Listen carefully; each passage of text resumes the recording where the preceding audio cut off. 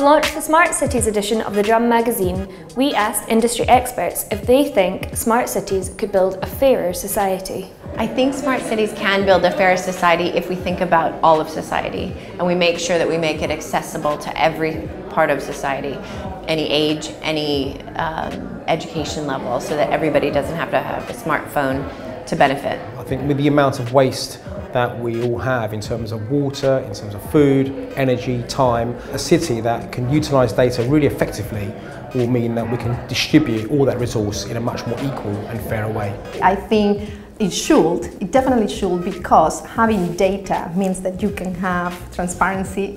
Having transparency should mean that you can build trust and you can be more fair. I think smart cities can help enable a fairer society at scale versus where technology has already started to do so at an individual level. I think the role of a city in allowing almost an open source society is key through technology, and allowing different communities or individuals, when they recognize a problem or a better way in their city, to scale it is really where we're going to find that.